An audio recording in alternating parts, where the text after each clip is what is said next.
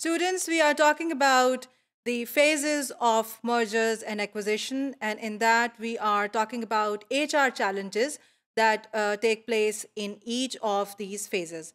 In this topic, we are going to talk about the HR implications for the integration planning phase. You can see in this diagram that this is the third phase of the M&A merger, and in this integration planning phase, different HR activities are chalked out.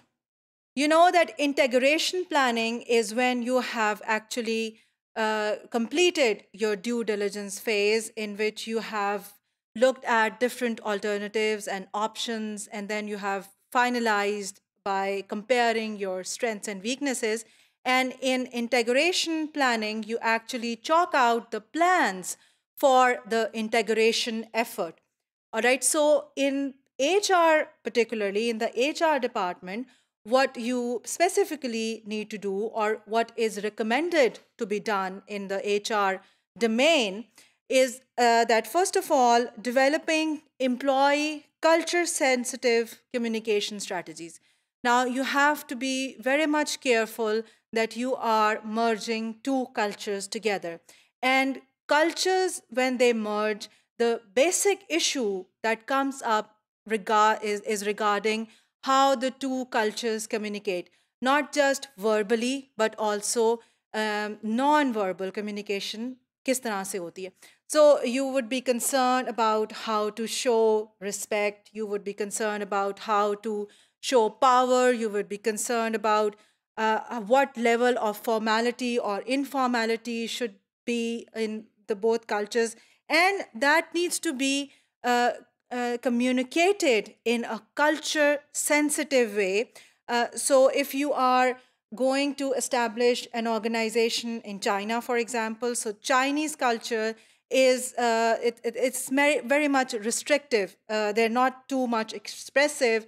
They're formal, and they like to do things in a structured way. So if you are going to establish an organization in China, you have to maintain the cultural sensitivity over there in order to be successful. Then the second thing that you need to do in the integration planning phase is to design key talent retention programs. So you want to retain the talent, you want to retain talent in the acquiring firm, as well as retain talent in the firm that is being acquired.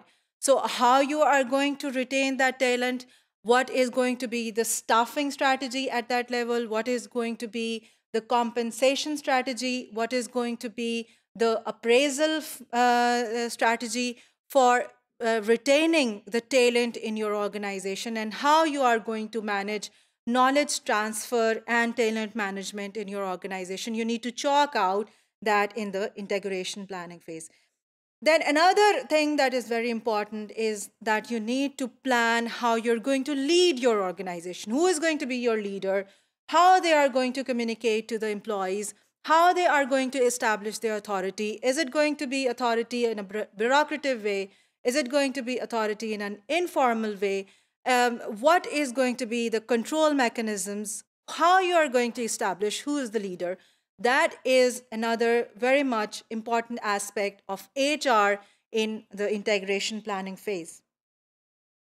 And then you need to develop an entirely new strategy of HR regarding all the aspects of HR in the new entity. You need to forget what you were doing in your previous country. You need to forget what people are doing in the current country right now, because you have established an entire new entity, and you need to see how they mix together. And then after mixing together, what is going to be the formation of that new entity and how that is going to look like. And according to that, you need to make the entire HR strategy for the new entity.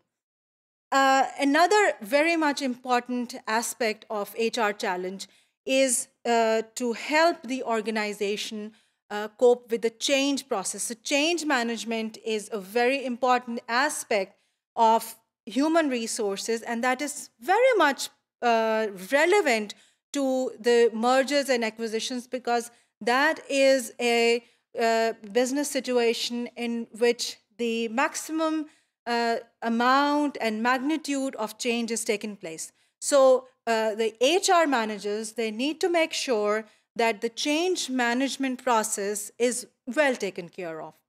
And finally, in the integration planning phase, you need to define an organizational blueprint and staffing plan. So you need to blueprint का क्या मतलब है कि आपका organizational structure क्या होगा. आपकी organization जो है वो informal structure होगा, mechanistic structure होगा, organic structure होगा.